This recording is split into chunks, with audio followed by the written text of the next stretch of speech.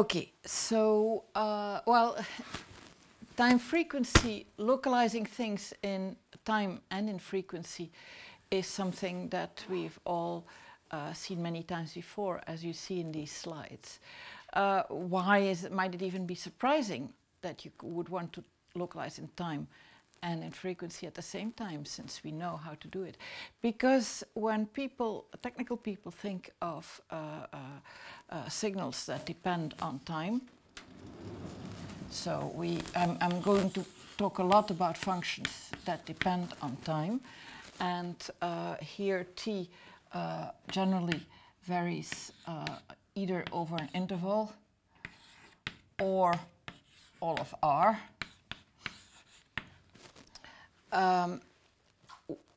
When you think of frequency, our automatic reflex is to think Fourier analysis, and then you think of defining the Fourier transform. If you are on an interval, you do Fourier series, but if t is in R, then you define the Fourier transform, and which I like to normalize as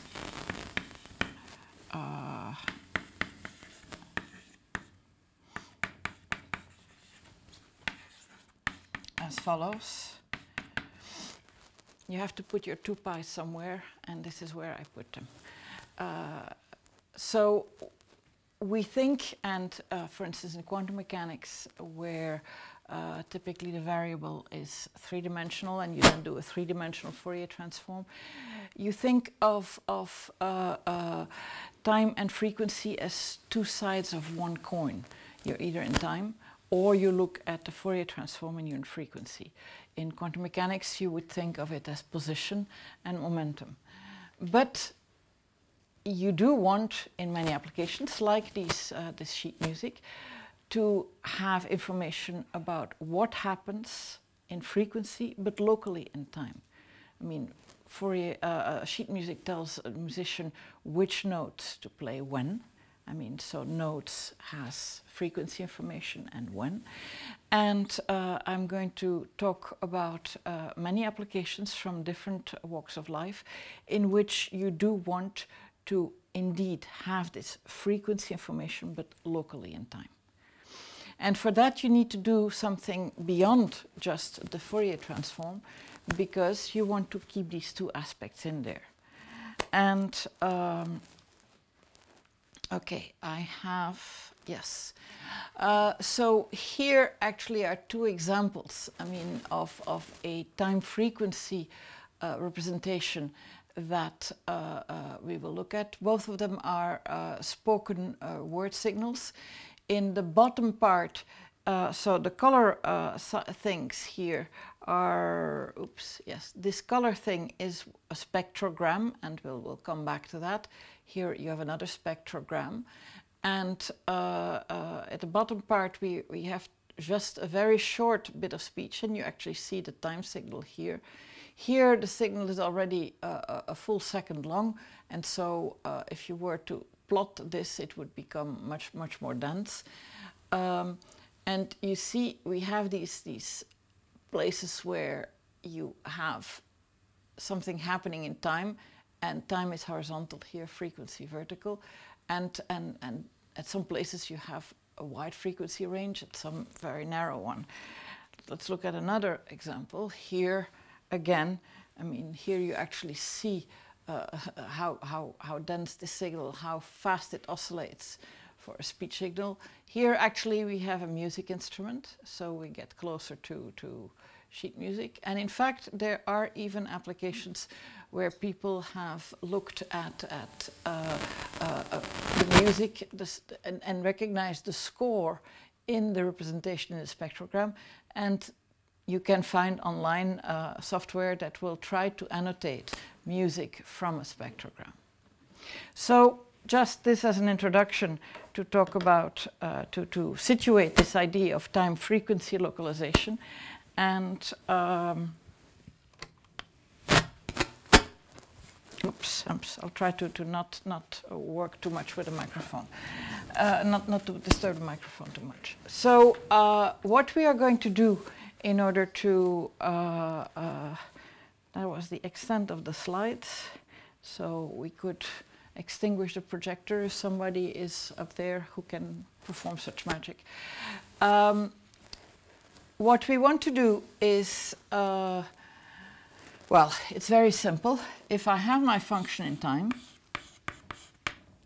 then I can try to localize it first by just cutting out a piece of it. So my function in time is something that varies. I mean, and it oscillates much faster than that, as you've seen in the real signals, but I can't draw like that. What we're going to do is we could cut little pieces from it, and then for this short piece, compute a Fourier series. And then we could look at the next piece, and for this, compute its Fourier series again.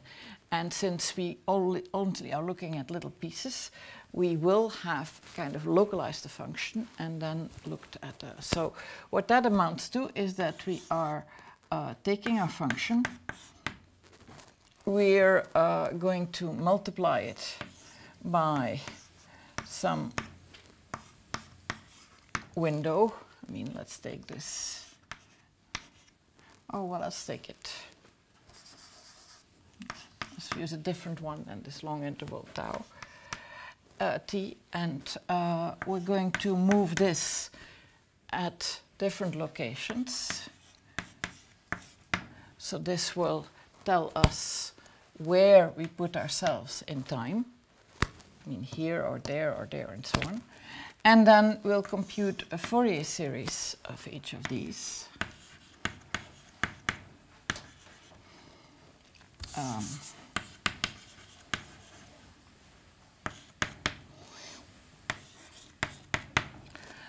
And I'll put an n here. Okay, so by now I got it more or less right. So... You don't put 2 pi, square root of 2 pi for the... Yeah, I am going to put it in. I was wondering, should I do it or not? And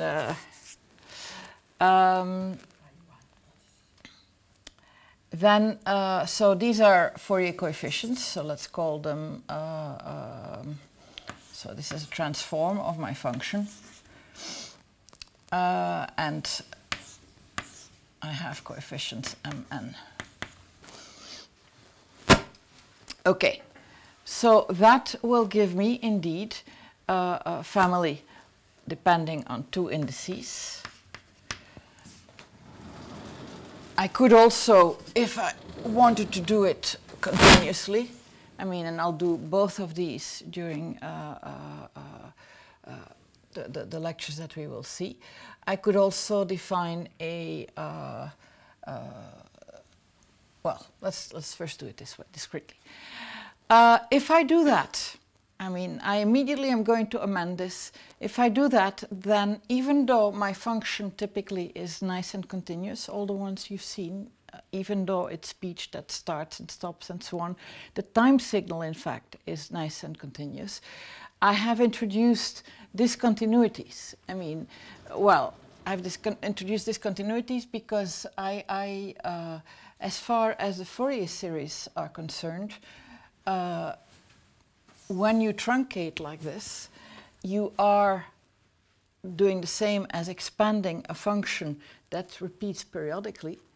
And because the truncation here typically is not at the same value, the function has not obtained the same value as it had there, you have implicitly introduced a discontinuity there. And that is something for which you pay a price. Discontinuous Fourier transforms of discontinuous functions decay very slowly in. So you have very slow decay in n, which you have introduced with your tool. In fact, a whole lot of what we will see, I mean, even things in the spectrogram, I should have pointed it out when we saw the figure, they are features that you introduce in the signal because of the tool that you use to analyze it. And you want to do as little as possible of that type that is emblematic of your tool, rather than the signal you want to analyze. The thing that we had in the spectrogram, and that I forgot to point out, is that we had repeats in speech of actually we had something not very bent here, and then a little bit more bent there, and then even more bent there, which people have even given names. I mean, they're the different harmonics of, but again, there's something that we have put in with our analysis tool. It's not something in the signal. The signal is not something that consists of many harmonics. These harmonics we put in there by looking at it a certain way. And I'll come back to that in probably next week, maybe the week after. So we want to not do that. Well, one way in which we can avoid having these discontinuities is by not cutting things very abruptly, and so by making our windows softer. And so that's the very first thing I'm going to do. I'm going to remove this abrupt thing, and I'm going to put a window function here.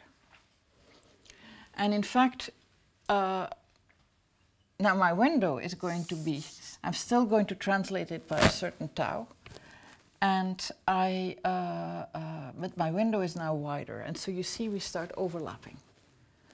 Because, well, if I made my window soft and didn't overlap, then it's pretty obvious that I wouldn't have much information in my transform on where the windows touch and are very small. And so if I still thought of it in terms of Fourier series, then I could say, well, I have localized here, and I would do Fourier series with respect to this wide interval. And then for the next one that I've localized here, I would do Fourier series with respect to that interval, and so on. And you would then see that I pay for this overlap in the fact that my time and frequency localization are not as tightly wound together. We'll come back to that. That's one reason why I put in two parameters here, this tau and this omega. If, to go back to the windowed Fourier transform with a sharp cutoff, if I do my sharp cutoff like I had done earlier, then on an interval with length tau, I would have the standard Fourier transform would be to just take f of t from 0 to tau e to the I n t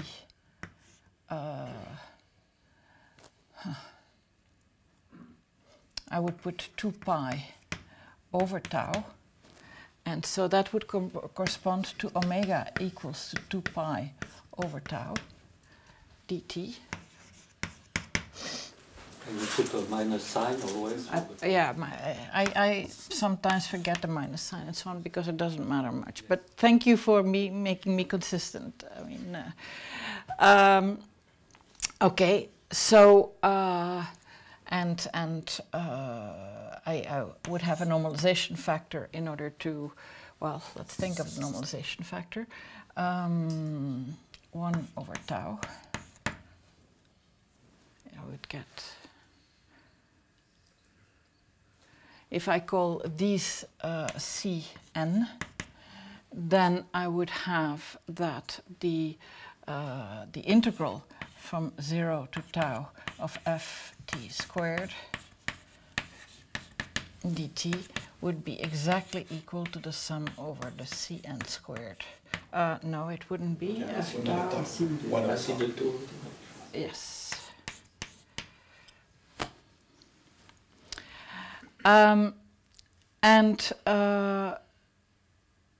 So I would have found a nice orthonormal basis. And in fact, in order to make an orthonormal basis out of a construction like this, I can choose, I mean, I've done that here by choosing this strict window and taking omega 2 pi over t, tau.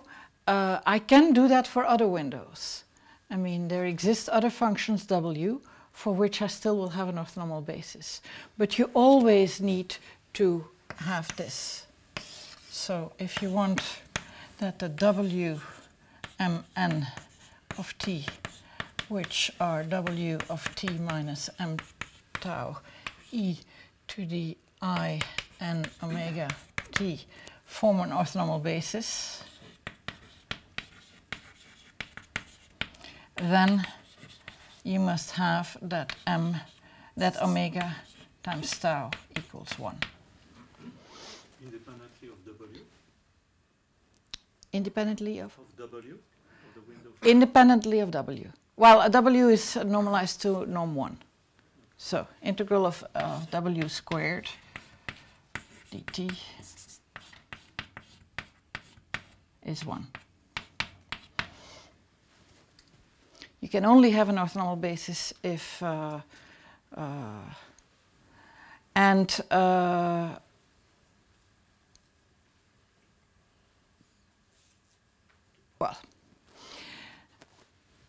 but we will be interested in many cases where omega times tau is actually smaller, as we need to do when we make our window softer.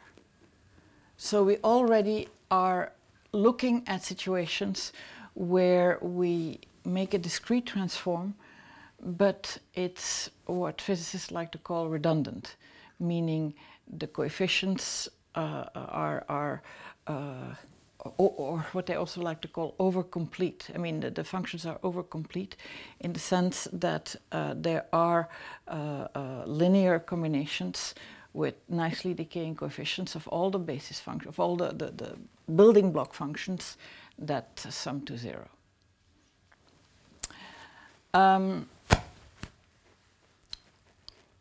Okay, so I've told you that we want to look at that. I mean, orthonormal bases, of course, are very, very nice because you have, so this would be an orthonormal basis for L2 of R. And I have this equality on the interval from 0 tau, and then by moving my window to different m's, I would get that my the integral of f of t squared, if I take my window to be 1 over square root tau, characteristic function of 0 tau t, that the integral over all of R would just be the sum over all the mn of the corresponding coefficients mn squared. So I would have an orthonormal basis. And that's why orthonormal bases are very nice, because I can then also, if I take the inner product between functions, have these would be the CFs and the CGs. So all computations that I might want to do are extremely easy.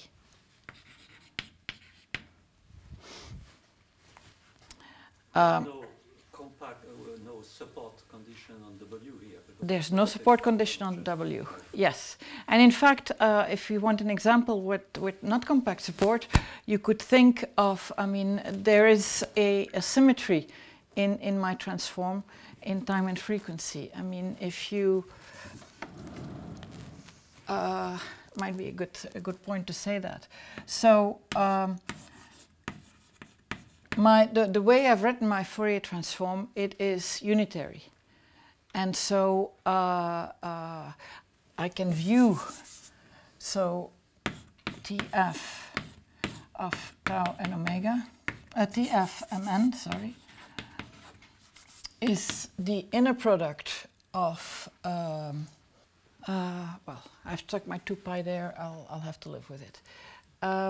It's the inner product of f and 1 over 2 pi w minus m tau e to the So let me do it differently. It's a Fourier transform of a function. And the function is f w minus m tau. And I have Fourier transformed that and looked at it in the argument n omega. But I can also write that integral by writing the integral for the Fourier transform, since the Fourier transform is unitary. And so I can also write it as 1 over square root 2 pi integral over xi of f hat xi. And then I have to Fourier transform the remainder. So Fourier transforming w t minus m tau e to the minus I n t. If I Fourier transform that, e to the minus I xi t dt, 1 over square root 2 pi, then I will get, by change of variables, you see that,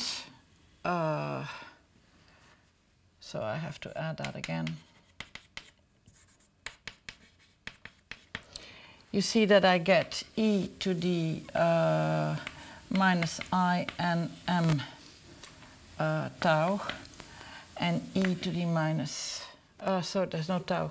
I had an omega here, didn't I? Yes, omega. Tau omega. And then I had e to the minus I xi m tau, the Fourier transform of w hat in xi plus n omega, and that's it. So if, as I said, omega tau is 2 pi, this becomes 2 pi, and so this doesn't contribute.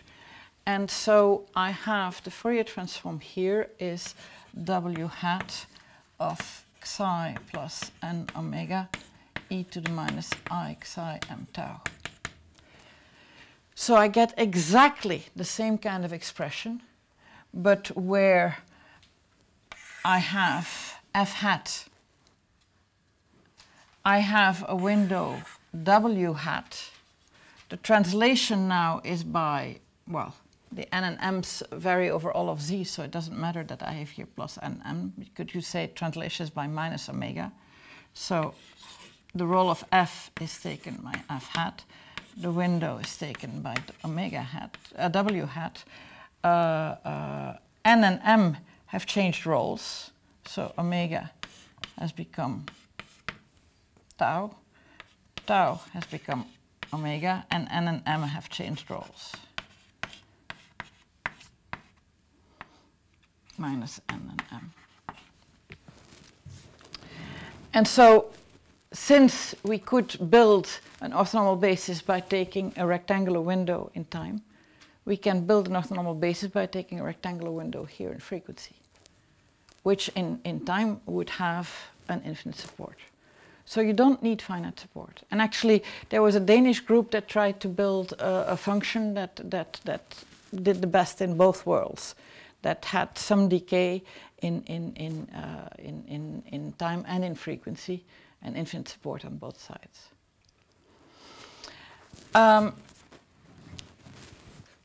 However, you cannot build a very, very nice orthonormal basis that way. I mean, we would love to have orthonormal basis because we always like the solution of easiness.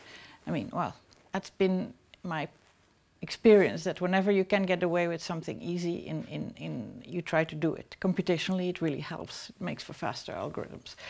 But so it would love to have an orthonormal basis, but it turns out you can't make you can't choose a window that is very soft in time and very soft in that they have good decay in frequency, and that will give you an orthonormal basis. And that's an argument that was proposed independently by two physicists, Balian and Law, Francis Law, and they. Oh, sorry, Law, Francis Law. And it's actually a pretty argument, and well, there are various ways of seeing it, but it will also introduce a tool that will be useful for us. So let's see. So there are no orthonormal bases of windowed Fourier transforms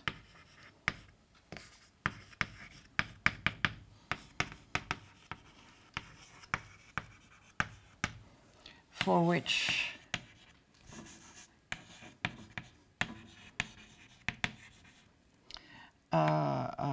W and W hat are both smooth with fast decay.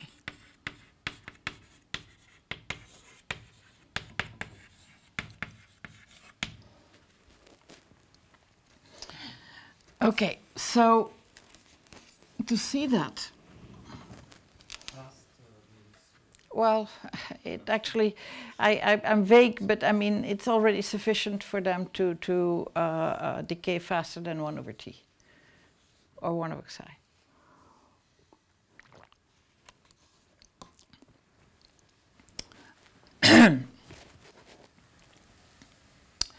Okay, so how shall we do this? First of all, I'm looking at a situation where omega times tau is 2 pi. So let's take tau equals 1. By scaling, I can always reduce myself to the case where tau is 1 and omega is 2 pi. So I'm looking at functions. My WMNs of t are just functions that I translate by integers and that are modulate by e to 2 pi nt.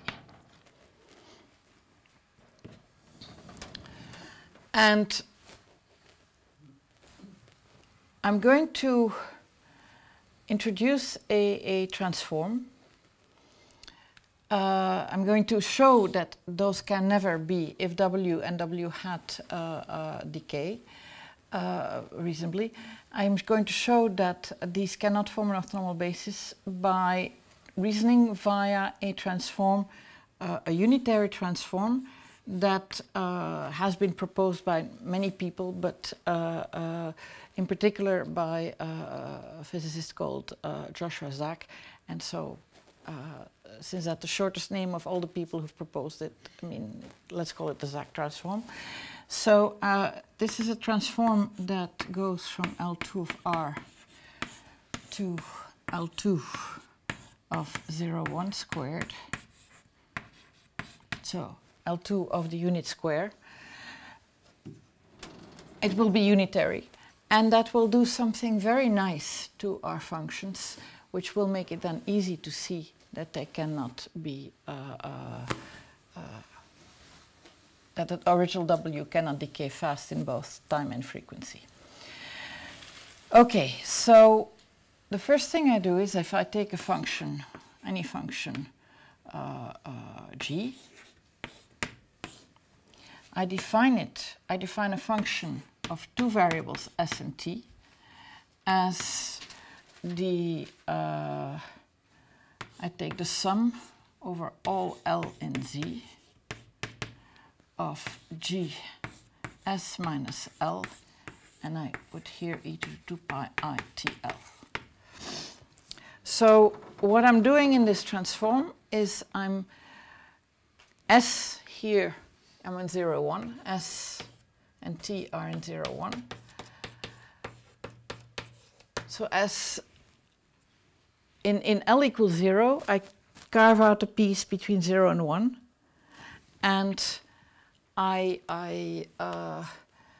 in t, I, in a certain sense, put it at the L equals 0. So in t, I'm thinking of Fourier series, and I'm stacking different pieces of G in different layers. So that's what this transform is doing. I claim, and we'll now see, that this is a unitary transform.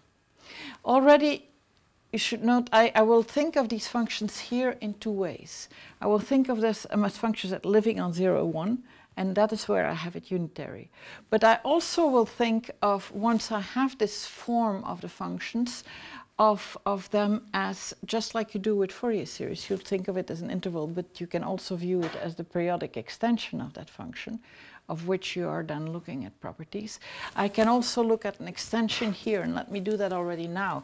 It's clear that if you take the Zag transform of a function, and you were to choose to plug in this formula that I have here, t plus 1 instead of t. So I'm trying to periodize it in t. Then that, of course, doesn't make any change because L is integer. And so I can also view these functions as being completely periodic in t. In L, it's a bit more, in S, it's a bit more complicated. Because if I put a plus 1 in t, the natural thing, if we look at our formula, is we have here G S plus 1 minus L e to the 2 pi I t L. The natural thing is to absorb, so if I make this minus k, so k is L minus 1, then this becomes here k plus 1.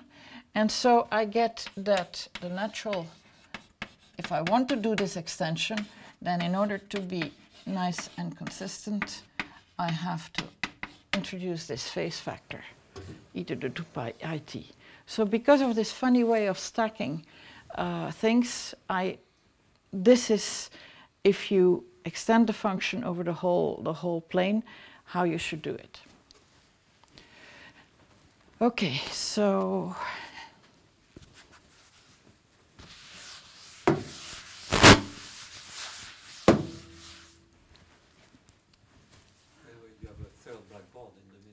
I have a third blackboard. No? You have also here on the right, you have Ingrid. Yes. You have A pole. In between the two things. In between the two things. Ah, there is indeed a pole. Oh my, I'm going to become. This is so much fun. Okay. Wonderful. And then this. Yes. Ah, great. Ooh. And by the end of the lectures, I will be proficient. And I should think of the best permutation to use those boards. Okay, so we'll continue here, which is not a continuation of there, but anyway. So, okay.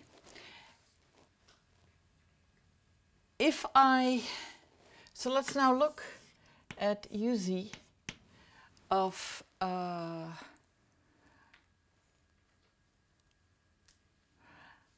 before I am going to look at UZ acting on these W's, I'm going to look at UZ on my very special, on this very special family of functions, which was the interval 0, 1,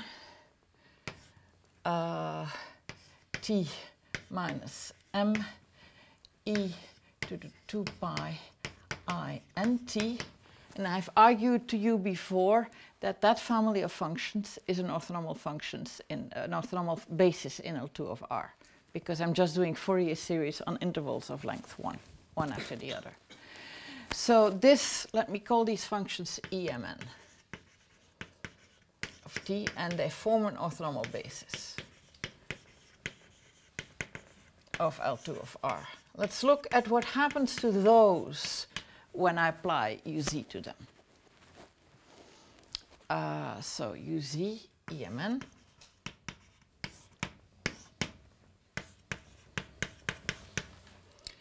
So I get the sum over L in Z.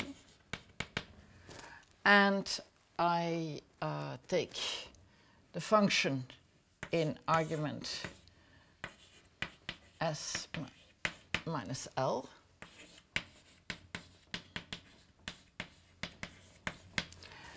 And then I have to multiply that by e to the 2 pi I TL.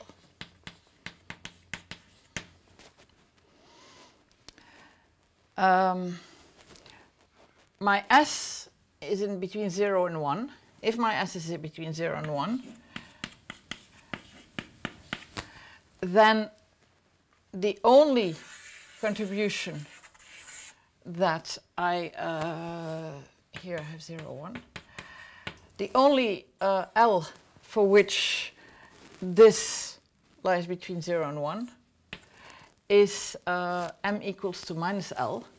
So that means that my whole sum reduces to just the term L equals to minus m, and I get a 1 here, e to the minus 2 pi I t, L is equals to minus m, so here. Then I have e to the 2 pi I n s, and of course the ln here doesn't contribute. So this, on the other hand, we easily recognize that this is an orthonormal basis for L2 of the square. If S and T vary between 0 and 1, we have an orthonormal basis here. So UZ maps this orthonormal basis to an orthonormal basis of the square, so UZ is unitary. So this is an orthonormal basis of L2 of 0, 1.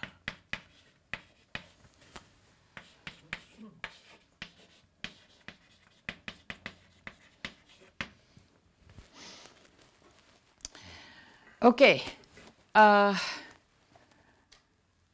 UZ is a unitary map. Fine. We can see the same, but the computation we've done here will help us also immediately to see what happens to the WMN. If I do a W here, then all I have here is to write W S minus m minus L, and I can compute that. Don't you hate it when you take notes when people do this to you?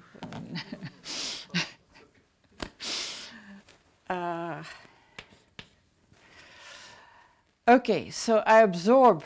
What I'm going to do is to make a change of variables, of course. I mean, so first I can forget the L here because that's already true. The e to the 2 pi I n s I can take outside.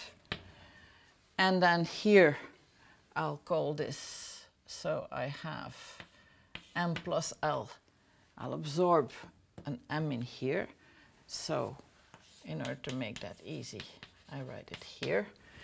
And then by changing the summation variable, I get an e to the minus 2 pi I tm here. I just have the Uzak transform of W itself.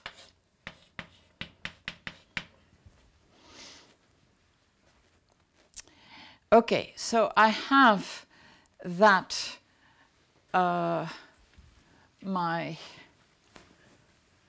so I started with the WMNs, and I wanted them to be an orthonormal basis. That means that the UZ WMNs should be an orthonormal basis for L2 of 0, 1 squared, which is the same as a space of functions that have this weird periodicity and for which I compute a norm by just integrating on the square. So the kind of twisted doubly periodic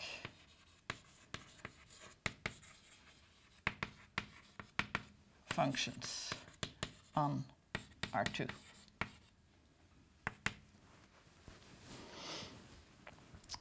Okay, these are just the multiplication by e to the 2 pi I n s, e to the minus 2 pi I t n of, let's call that a function w s t, the exact transform of the function itself.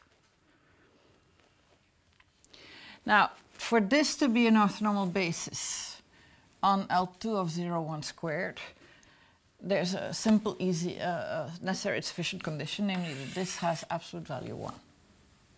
So this means that w s t is 1 for s and t in 0, 1. But that means also that since the twisted doublet periodic extension doesn't change the magnitude, I mean, it only gives you phase factors, that it has to be that for all s and t in R.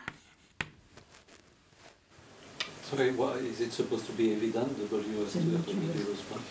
Oh, because what I want is f uz w m n sum over this square should be equal to the integral of f t s t squared over the square. But this is the sum over m and n of the integral over the square of f s t and then w s t conjugate e to the minus 2 pi I and s e to the 2 pi I t n ds dt squared. But since these are an orthonormal basis on L2 of the square, I get that this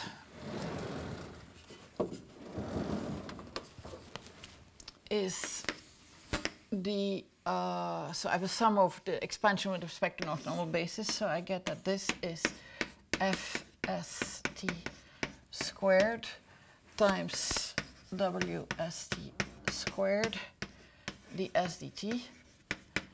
And for this to be equal to the integral of f squared, I will need that this is equal to 1 almost everywhere. Because I'm going to assume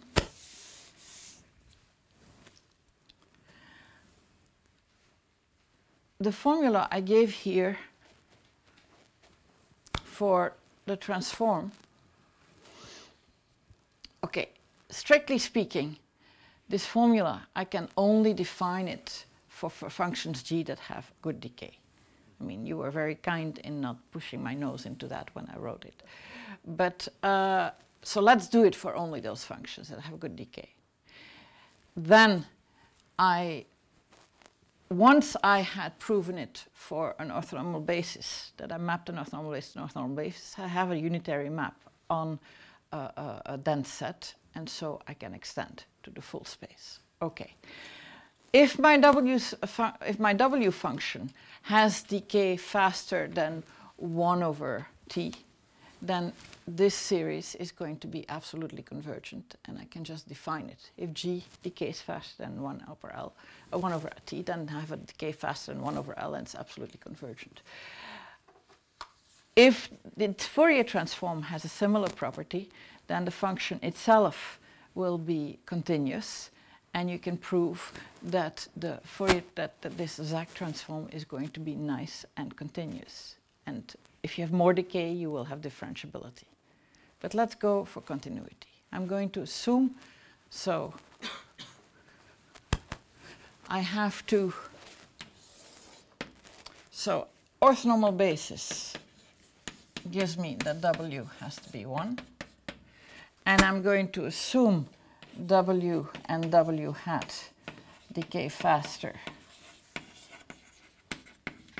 than 1 over t or 1 over psi, respectively. And so I'm going to have that W is continuous.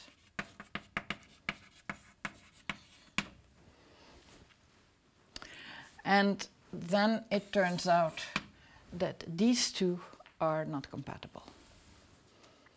And that's what we'll do next. And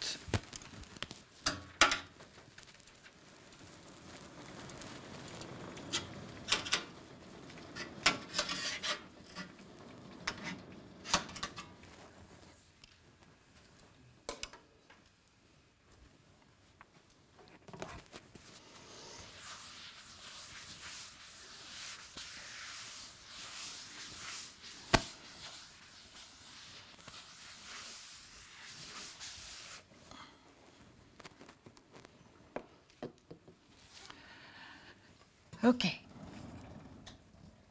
so, and for that I'm going to use the fact that I know that Ws t plus 1 has to be, if I extend the function, and that Ws plus 1t has to be W of s t times e to the 2 pi it.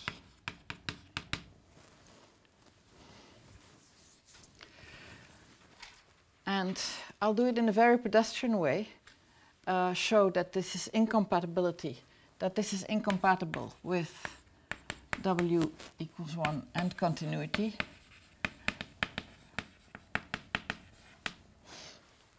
But I could also invoke a nice topological, what's really happening is that I'm making a topological argument about, but let's do it in a pedestrian way.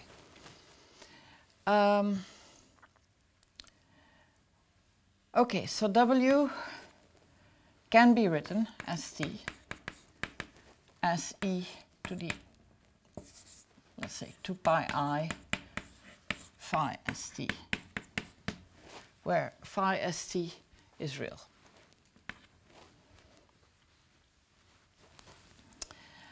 This tells us that phi of s t plus 1 has to be up to an integer phi of st.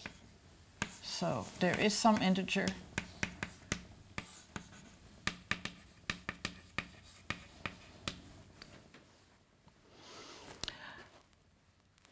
this tells us that phi of s plus 1 t is equal to phi of s t plus t plus some integer lst.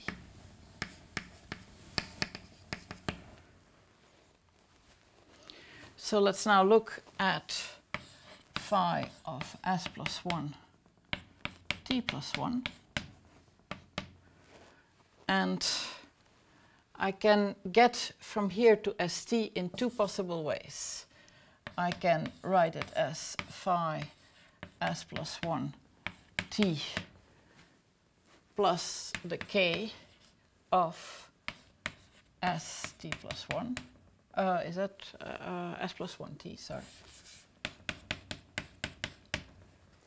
And that gives me phi s t plus t plus k s plus 1 t plus lst. But I can also say that this is phi of s t plus 1 plus then the argument t plus 1 plus L S t plus 1. And that I can then here continue. I get phi st plus st plus on the k st plus all the other stuff that I had.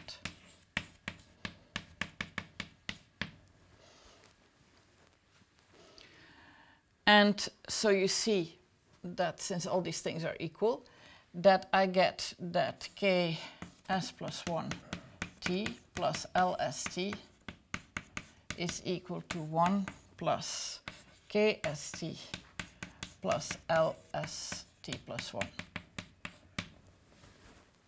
But since w is continuous, phi is continuous.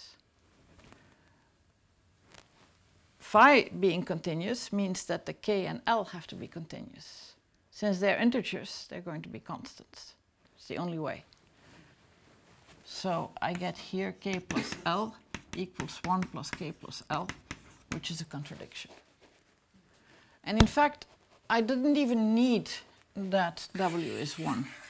In fact, I mean, in my case, I already had w is 1, but if I take any other Zach transform of a function, so something that has this kind of twisted double periodicity, and if I assume, so if I take here some f on the Zach transform side, and if I assume that this is bigger than some constant bigger than 0 and is continuous,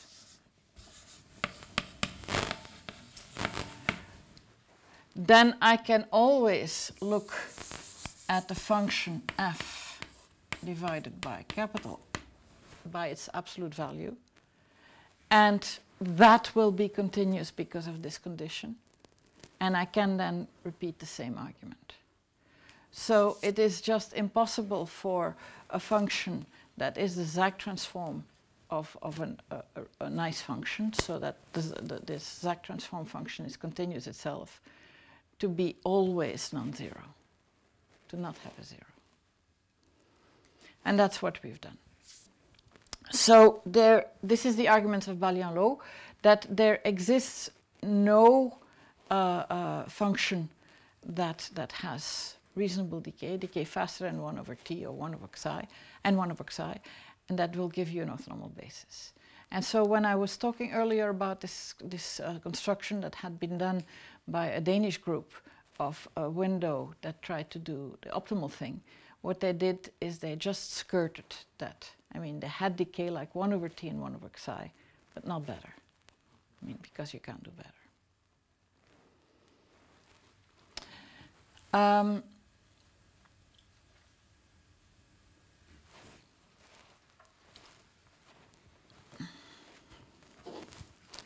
So it turns out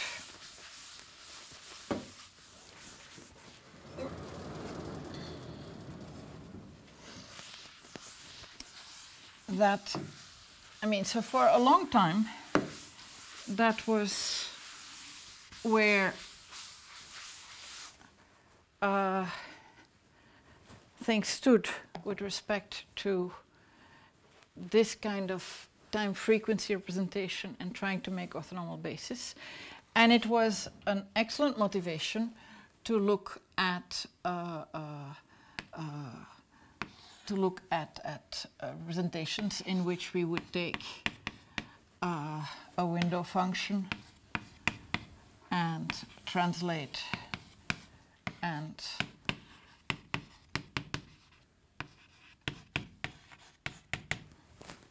and since we want a window function that is well concentrated and smooth, so typically the type of function for which the Zach transform would be continuous, we cannot have an orthonormal basis. So what we typically will do is W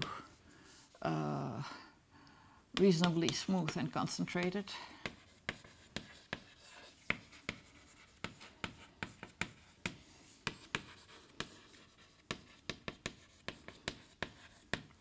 And so orthonormal basis impossible.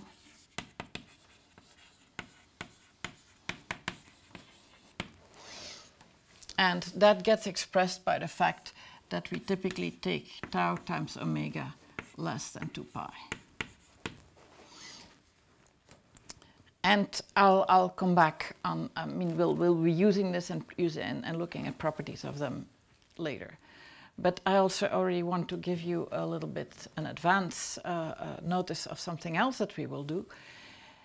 although it turns out that you can't make an orthonormal basis this way, it became apparent in the 1990s that, in fact, if you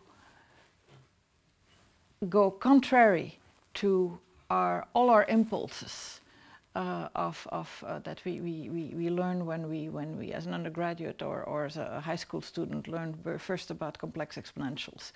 Contrary to all those impulses, we wanted to stick with sines and cosines rather than with complex exponentials. So if you try to do so, work instead of e to the I something psi t with sine psi t and cosine psi t, you can in fact build orthonormal bases. So just by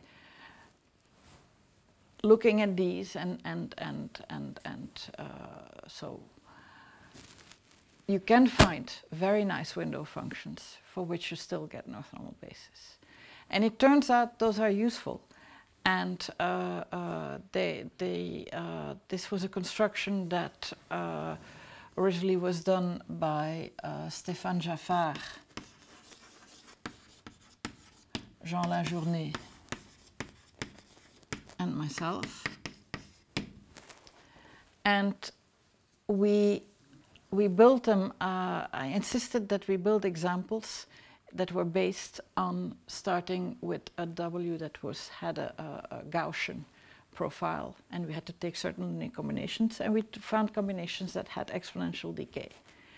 I liked taking Gaussian functions because I knew that people in molecular and atomic physics love working with Gaussians because it means you never have to compute the integral explicitly, because all those Gaussian integrals, you know what they give, and so you have very fast algorithms to compute things with. And so although we built them, and I peddled them for some years to people who were doing computations in atomic and molecular physics, and some of them used them, they did not become widespread. But then it turned out in a completely different physical application, in the search for gravitational waves, that it was very, very useful to have things of that nature. And they did play a role in the LIGO detection of gravitational waves. So out of a completely different physical angle, they turned out to be useful. So be Ken Wilson cited? Yes. So this was based, I mean, but I just wanted to give an intro to it. I mean, we'll come back to them later. I mean, and not today. This construction here was based on an observation by Ken Wilson,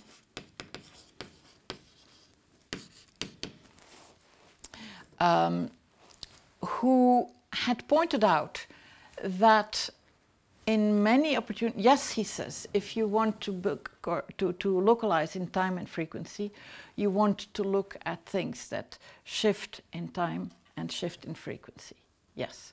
But he says often in physics, you don't want to actually localize in frequency. You want to localize in frequency squared, because it has to do with energy, and energy is a function of frequency or momentum squared. He was thinking quantum mechanics, so momentum squared. And he said, then working with, I mean, the difference between, if you think on the Fourier side, an exponential localizes, I mean, if I take, okay, so let me backtrack. If I take my function W and I move it around,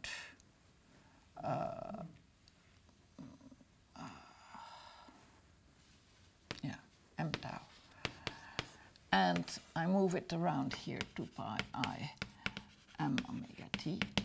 We've seen that in Fourier that amounts to taking omega hat psi plus n omega and e to the minus 2 pi I. Well, e to the, I have no 2 pi here. Oh, shoot. then I have here 2 pi n omega, and here I have e to the minus I m tau xi.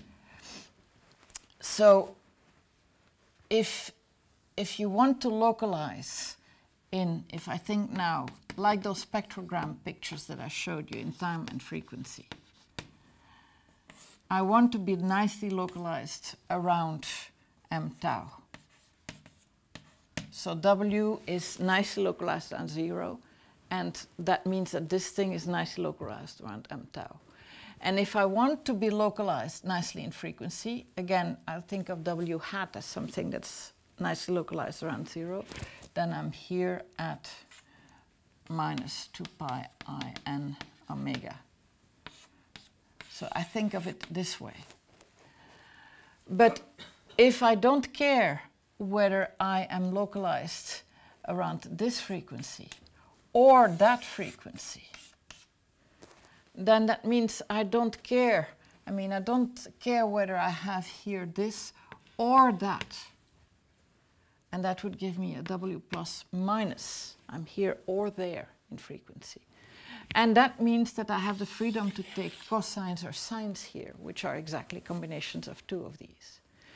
And so he said, because I want to have localization in frequency squared, cosines or sines are admissible. And he then did numerical constructions that showed that it might be possible to well localize things. I mean, the funny thing about that paper is that it was never published. I mean, actually, I have written to Ken Wilson's widow asking him for the permission to post it on the archive so that people will actually see it. But I haven't heard back from her. I have to call her again to see. But it is on archive. I mean, one can find it. I found it. You found it now? Yeah, I looked on the internet. I got it. Yeah. Well, you can find a later paper that contains the construction, but it's not the original preprint. What I got is a preprint. I mean, it's a type. Yes. Okay. So you can get it from the Cornell archive.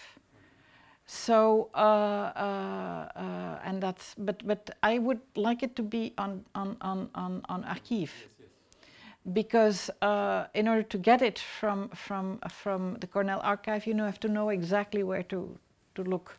Well, archive is very well searchable, and you can find it via Google. I did this too, and that's how I. But even the one you get from the Cornell archive is not the original preprint that Jean Lajournée and Jaffar and I used. I mean, there's another version that was prior to the unpublished paper in the Cornell archive. And in places where Google doesn't work, you can't find it. And there exist places in the world where Google doesn't work. So I have a question, because before omega tau equal 2 pi was an assumption. You started saying, if we are looking for orthonormal basis, if a necessary condition is this, then you prove under this necessary condition there does not exist. You're now right. You are changing two things. You are saying maybe the exponential 2 pi I becomes sine cosine, and I also relax this. So what is the logic? No. There's okay. So I swept something under the rug in saying, I mean, you can actually prove, but I had not planned to do it in these lectures, that for an orthonormal basis, you must have omega tau equals 2 pi. If you have an orthonormal basis, you must have omega tau equals 2 pi. It's the only, but if I can not get an orthonormal basis, then, and I do want to have nice constructions with smooth functions, and I do want to have an equivalence, and we'll get back to that, between the L2 square of the function that I'm transforming and the coefficient, then I must take omega tau less than 2 pi. Still, if I just relax the exponential in sine and cosine, then I get an orthonormal basis with omega tau equals to 2 pi, yes. So you don't need to relax. You don't need to relax if you relax the idea that you want to really localize. If you allow so in what it if you think in frequency, I was always thinking of things that were nicely, if I look at W hat, I want a W hat of psi plus, and I wanted to have W m n hat to be nicely localized around m psi. If I relax that it needs to be localized around m psi, it can also have a bump around minus, not m psi, around m omega, around minus m omega, then I can make an orthonormal basis. And the orthonormal basis, if I just use sines and cosines, still will require that omega times tau equals 2 pi. That's one thing. And that's the one that was used that's the Wilson basis idea, and that's the one for which the construction using Gaussians, linear combinations of Gaussians with exponential tails was used in LIGO. On the other hand, and this is a different stream, we're not trying to do orthonormal basis, because in general, we do want, if you do signal analysis, you really do want to localize exactly in frequency. One reason for that is that we may want to work with images, for instance, with signals that have in 2 dimensions. If we start localizing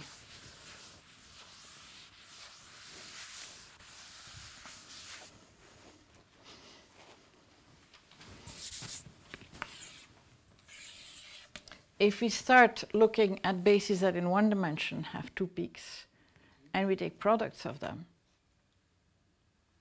so then I'm going to have, and this is something that we do with wavelets, then we're going to have localization here. And so in frequency, in 2 dimensions, we would have things that are localized on those 4 corners. And those correspond to completely different directions in space. And so that is something we do not want. Okay. By the way, in music, the notation would be real. No, these are sine, cosine, no? True. Yeah. And, well,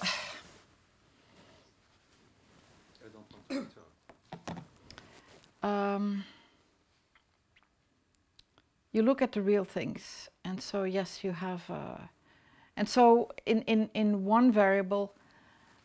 Yeah, one variable is. Yes. You don't care for. Yeah. And but the other thing is that in many situations, so for music you look at the sound, but the sound itself, because of the way it's produced, it makes sense to view it as what's sometimes called an analytic signal. So the real part of a complex function. And as soon as you work with complex functions, looking at the positive and the negative frequency, I mean, even if you work with cosines and sines, you have these negative frequencies that come in and you have to deal with. So there are a number of reasons why, for certain applications, you do want that exact localization frequency. Okay, so Pierre had proposed that we would have a break in the middle, because otherwise it becomes very, very long. So maybe this is a natural point to have a break of 15 minutes and then resume. We had reached a natural stopping point because I had wanted to tell you about those orthonormal bases with sines and cosines, although we will do the computation at a later point. So let me now go back to where we were. We were looking at the windowed Fourier transform.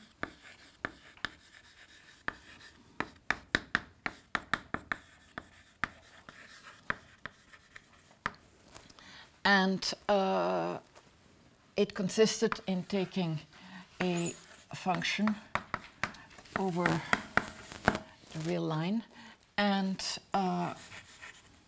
looking at a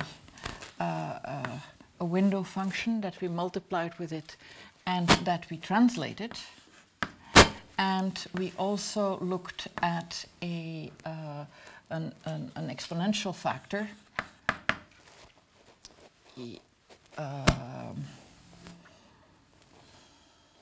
Let me change my integration. I'm sorry, notation is something that I'm very fluid in, so I hope you won't mind.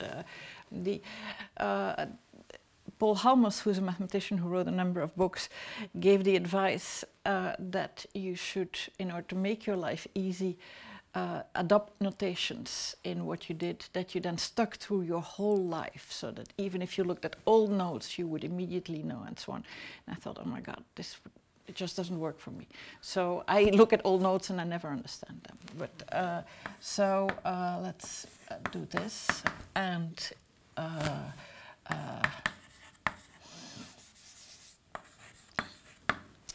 so the difference with what I was doing before was that I already discretized the translation factor, and as well as the, so before I wrote an e to the minus I and omega t, because I was integrating over t, but so you should have thought of that as really an omega naught, a parameter that I fixed, and what I was varying was n. Here, maybe let's write a nu instead of, so here I'm thinking of t and omega. So I have a transform of the function f, and I look in two variables, t and nu.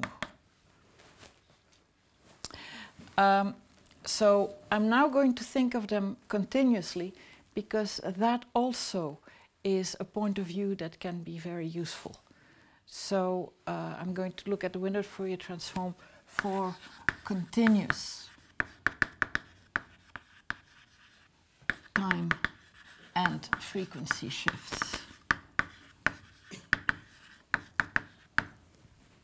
And the earlier windowed Fourier transform that I was looking at, you can then think of as a kind of discretization, a sampling of this continuous transform. And all these different points of view turn out to be useful in different ways. So we're looking at similar objects, but from different angles. Okay, so if I do this, then it turns out that this t is going to map L2 of R to L2 of R2. So again, we'll have a mapping, and it will have interesting properties. In fact, if we choose our window such that it has L2 norm 1,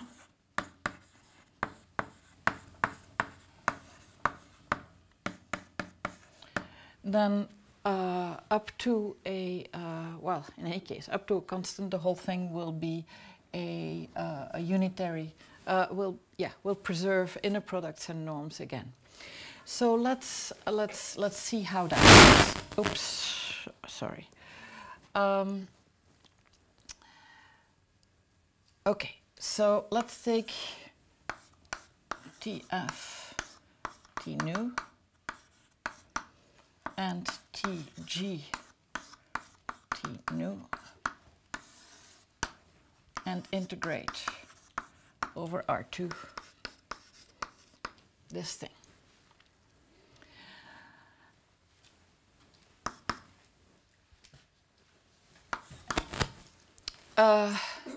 First of all,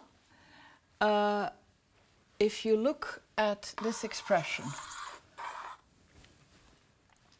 as, and you concentrate on the variable nu, then it looks exactly like a Fourier transform up to the square root 2 pi that I like to introduce. So let's just do that. Let's integrate only over nu and see what we get. Well, we have that famous 2 pi. Because I don't have the 1 over square root 2 pi in them, I have to introduce it now. And the function of which I'm taking the Fourier transform is this. So I have that integral over nu is going to be the fs w s minus t. And then I have here gs conjugate w s minus t conjugate ds over r. I've just used unitarity of the Fourier transform. Fine. I am now going to integrate also, so that was the integral over r in nu.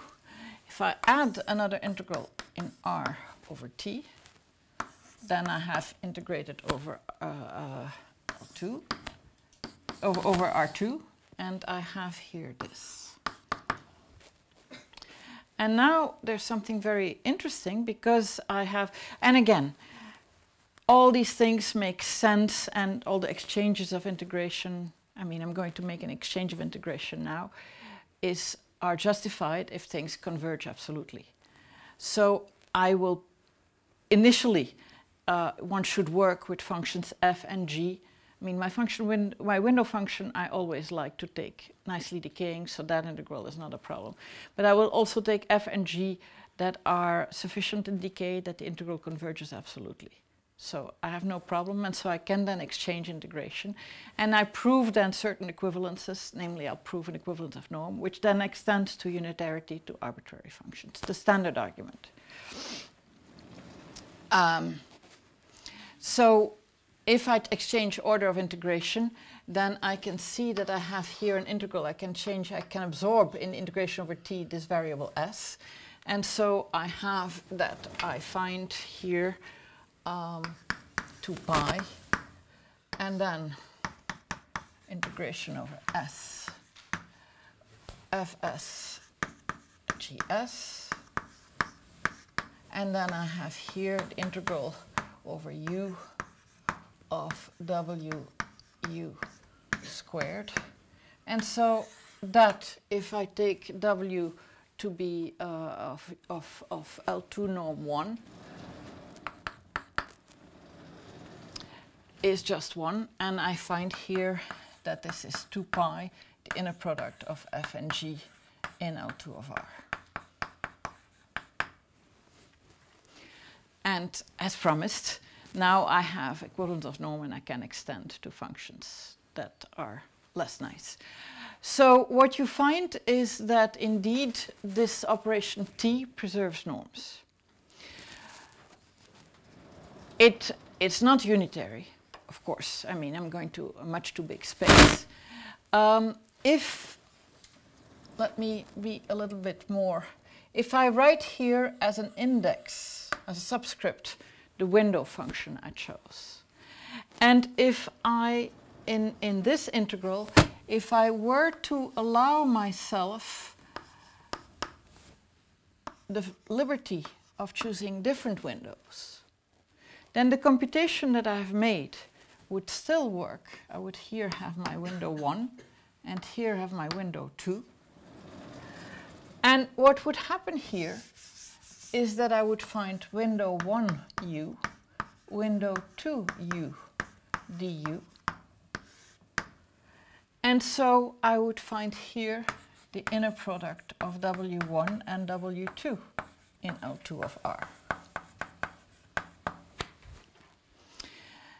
And so that already, what happens is that I get something very nice. The TWs map a little L2, an L2 space of 1 dimension to L2 of R2. And I have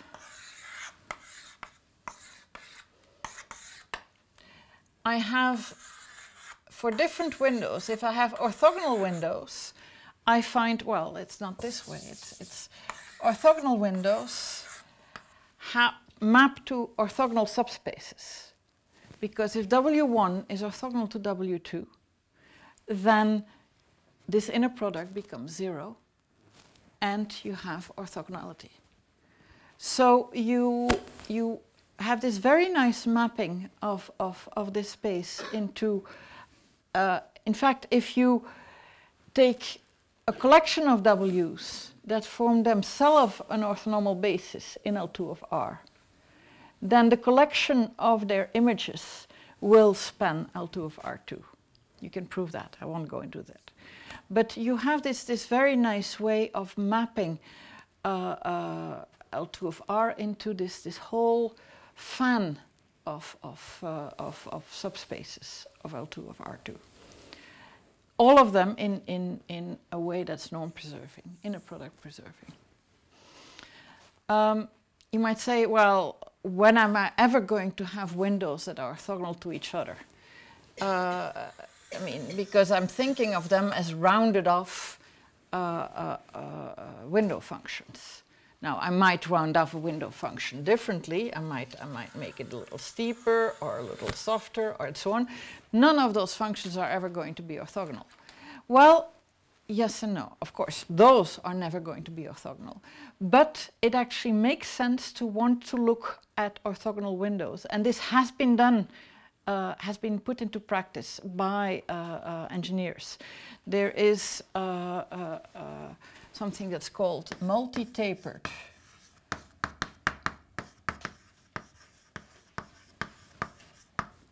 windowing.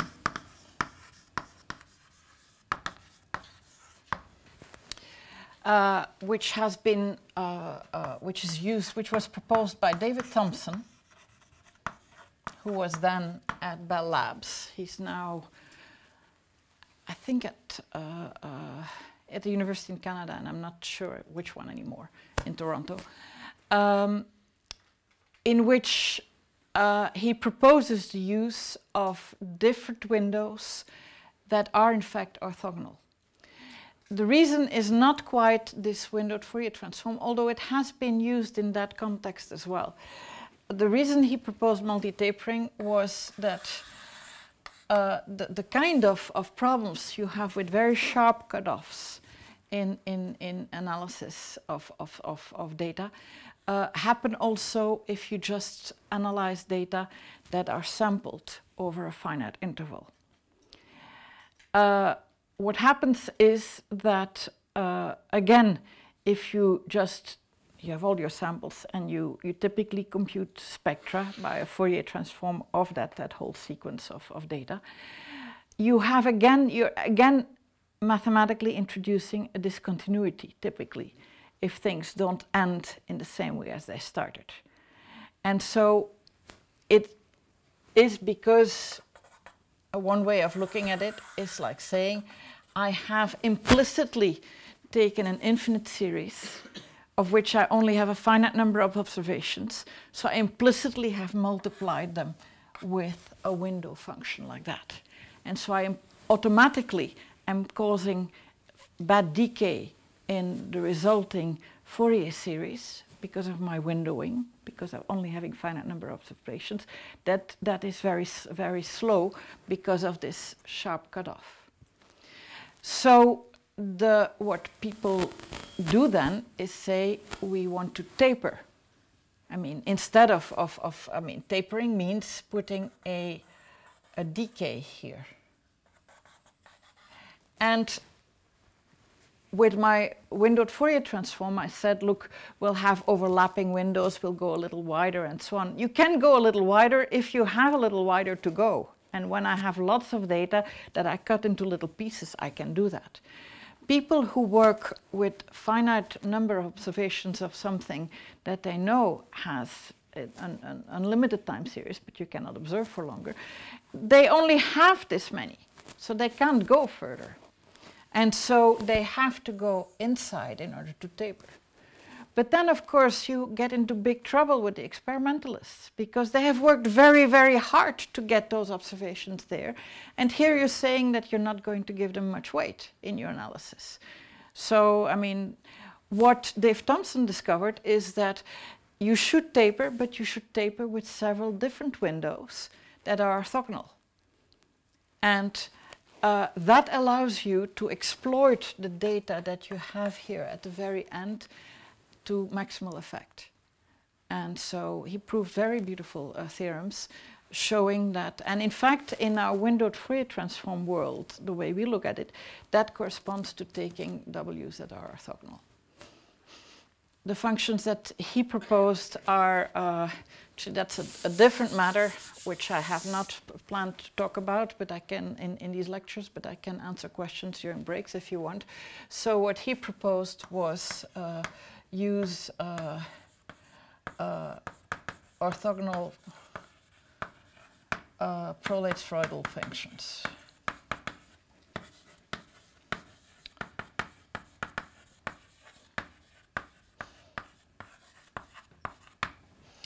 And those happen to be functions that have very nice localization properties in time-frequency space. And I can come back to that if there's interest in some later lectures, but I hadn't planned to do so. Any case, so yes, it makes sense to talk about orthogonal windows, and in many different applications, and even though you might think of a window function necessarily as something positive.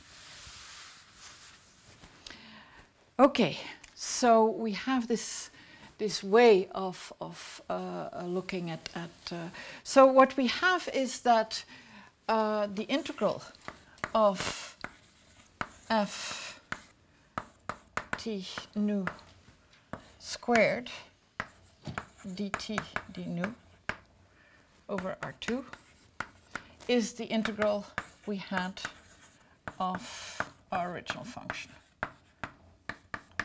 up to 2 pi. 1 over 2 pi. And so this is a special case of what is sometimes called square integrable representations of a group. Because what I have here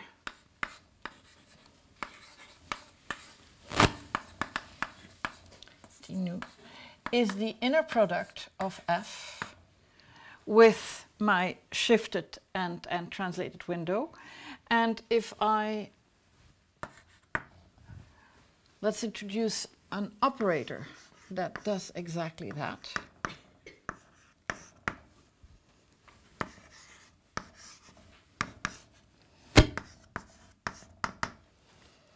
I have here gs minus t e to d. The way I've defined it, I should write e to d I nu s. And if I write as an inner product, I really should have written a conjugation there, but my windows typically are real. So let me, strictly speaking, I would have to write this here, which would have made it this and that.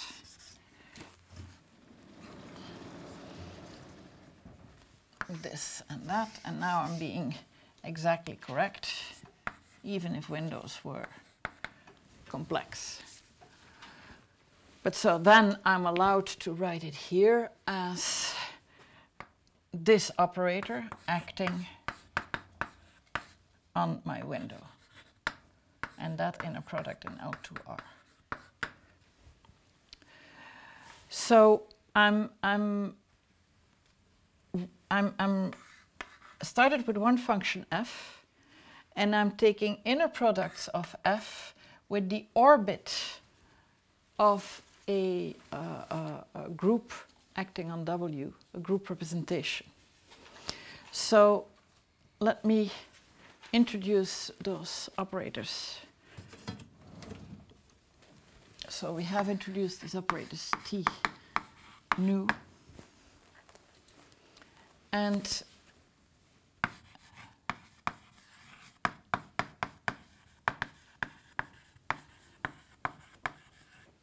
they actually form a representation of the Weil-Heisenberg group.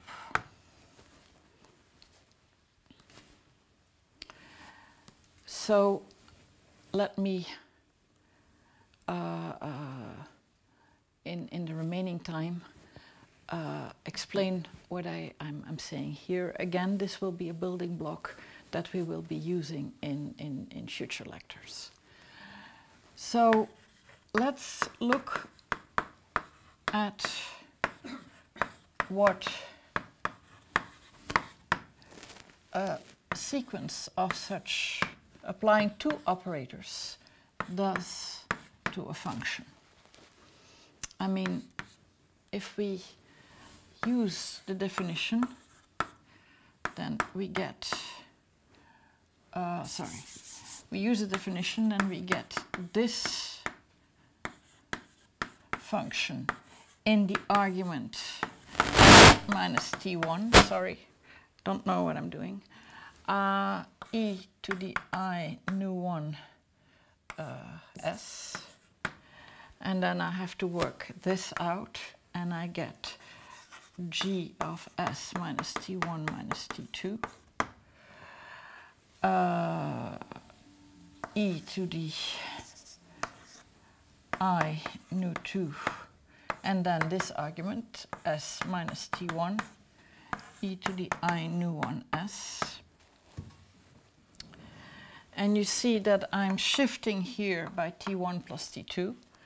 And in frequency, I have a nu 1s and a nu 2s and a nu 1s. So I have exactly what I would obtain if I applied this operator to g in s, except I have an extra phase factor, e to the minus I nu 2 t1. And in fact, and for my purposes, it will be useful to change things slightly to make this a little bit, I mean, to make, I like to make that formula a little bit more symmetric. And so I'll write here and minus I nu t over 2. What that means is that I don't have exactly this anymore.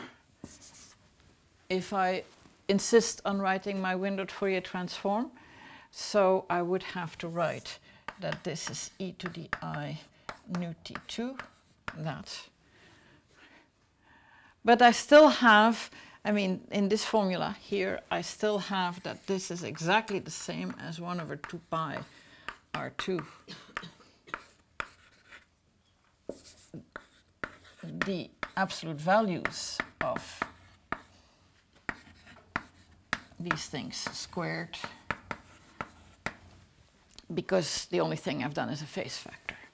So to be consistent here, I would have to be introducing those phase factors as well everywhere. So here, okay, I have worked out a WT1. So since that contains that phase factor, I have to write this phase factor now here.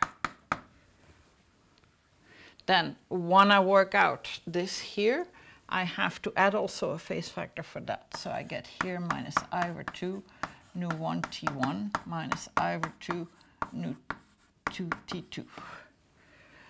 And now I have to be a little bit more careful about, so let's write out all those extra phase factors, because I have a minus I over 2 nu 1 t1 minus I over 2 nu 2 t2. And then, now that I have taken this together to write a W, I am missing the phase factor, so I have to write also an I over 2 nu 1 plus nu 2 t1 plus t2. And now you'll see why I said this whole thing introduced symmetry, because if I work all this out, I mean, so let's work out all these phase factors. So I get exponential, and then I have I over 2. The nu 1 t1 drops out. The nu 2 t2 drops out. I have a nu 1 t2 here. And then I have another cross product, a nu 2 t1, with a half, but I have subtracted one, so there remains another half. And so what I found is that W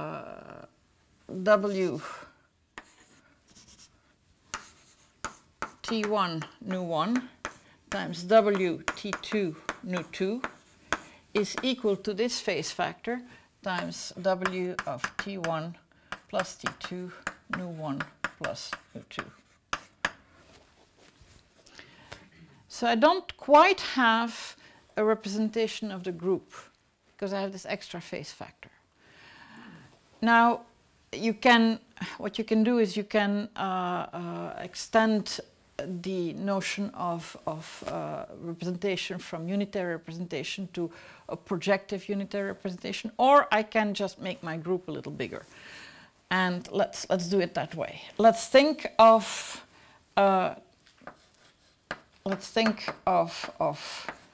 group elements as T and nu both in R,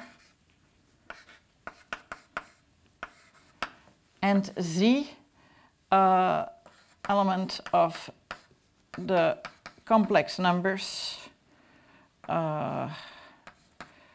with norm with magnitude 1, the one-dimensional torus.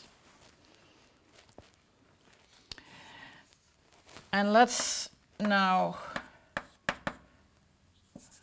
define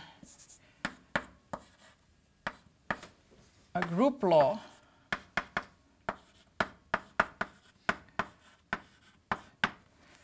to be the following. I add the times, I add the frequencies, and I take here a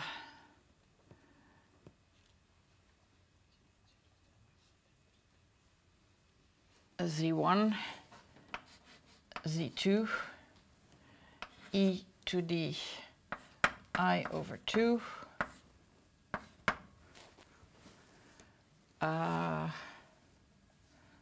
nu 1 T2 minus nu 2 T1.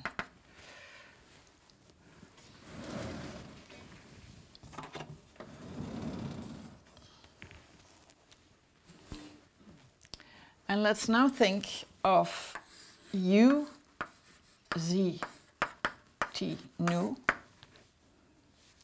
acting on a function.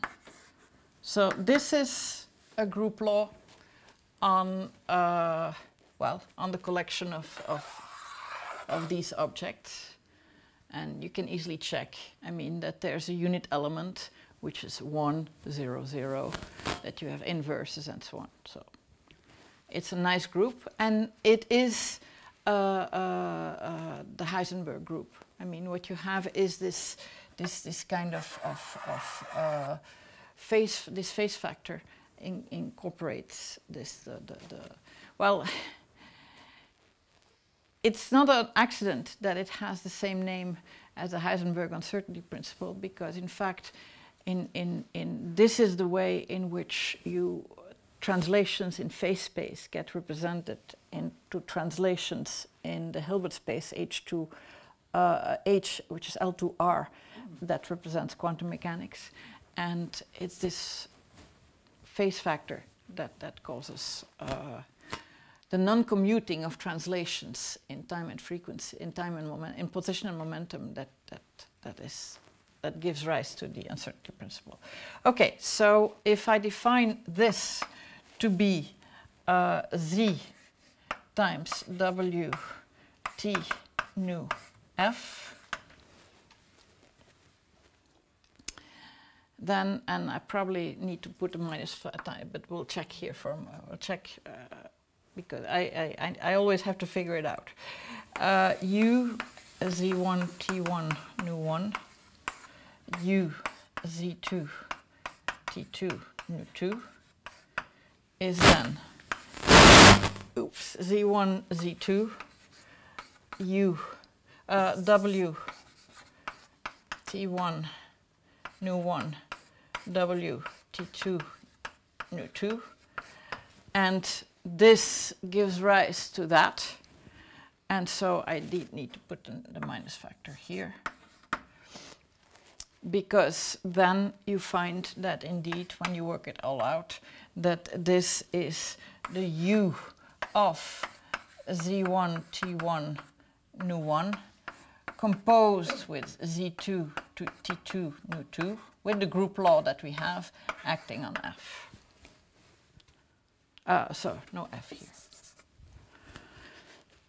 Because you get a phase factor from this, and that phase factor, no, you don't need that, sorry. So you have a unitary representation in L2 of R of this group, which is the Weil-Heisenberg group.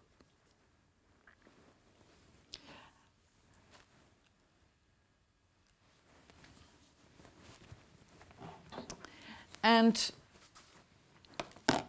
of course, what we have is, so when you have a group with a group law, and you have a unitary representation from G into the unitary operators, so into the bounded operators on H, but in fact unitary, so the subset of bounded operators that are unitary, and you have that F UG H squared, and I integrate, this is a group on which the left and the right Haar measure are the same, and so I integrate over that Haar measure. And what I get here is that up to a constant, I get that this is F squared in H. F squared H ou je vais mettre H égale FH and H is F. et F squared H. Yes. No. No. So in fact, I have this, and if H is 1, then this disappears.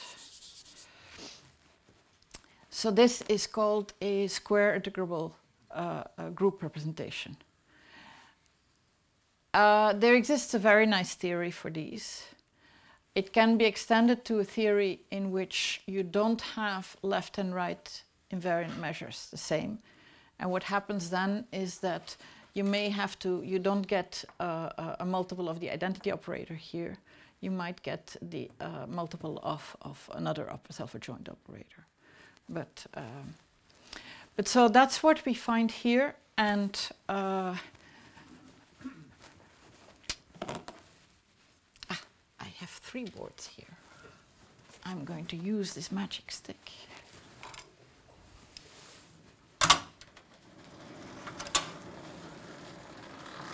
Ooh la la.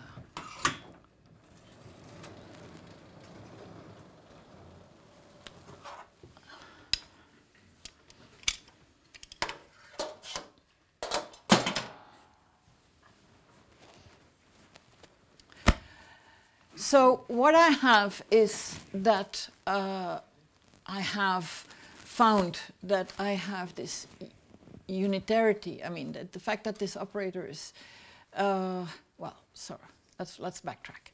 I have found these operators T nu, they're unitary. When I write, they are an example of this situation. The group that I have had 3 parameters, had this Z as well as the T and nu. But of course the integral over Z is trivial, since Z is just a multiplication factor. And you could view that integral as actually contributing that factor to pi. So you can make it very nice and elegant. I mean, but it's much more convenient, I mean, in practice, to forget about Z and to just look at this, and we have T nu on some window well, let's. Since I have here. Is this a small W now? It's a window or it's a capital W? It's a W. Sorry. Thank you.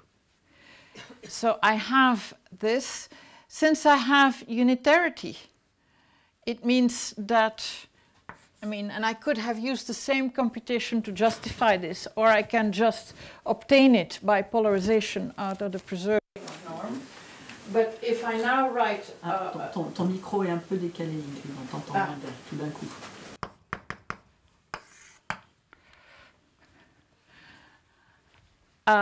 So I could redo that whole computation, but I can also think of the fact that I have that this is really the inner product of TW with itself, and up to, well, I had a 1 over 2 pi here, which I had forgotten, 1 over 2 pi, and this is F and F. And then, because you can always represent inner products as linear combinations of appropriately chosen norm squared of F plus G and F minus G and F plus IG and so on, you automatically inherit that equality for non-diagonal things. So I also have that this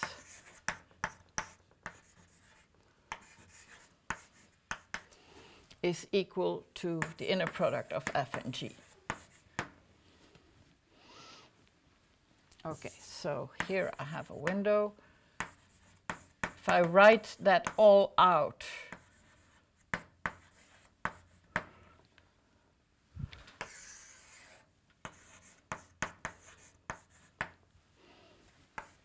then I just get here F, G. So this is sometimes called the resolution of the identity, because here I could just think this is an identity operator. So what I'm saying is that if I write, and I think of this now as a, I have these rank 1 projection operators on scaled versions, scaled and translated, not scaled, translated and modulated versions of my window. And each of these is a rank 1 projection operator. I mean, this is a rank 1 projection operator. And here I look at diagonal elements of this rank 1. And if I integrate over the group variable, I find that this gives me the identity operator. So the interpretation of this formula is that I'm looking at something that localizes, each one of these localizes nicely the original function on a particular place in time and frequency, and of course governed by the window that I picked. A different window will give me a different projection. And together they give me little pieces of my function, which when I add them give the original function. So if I think of it this way,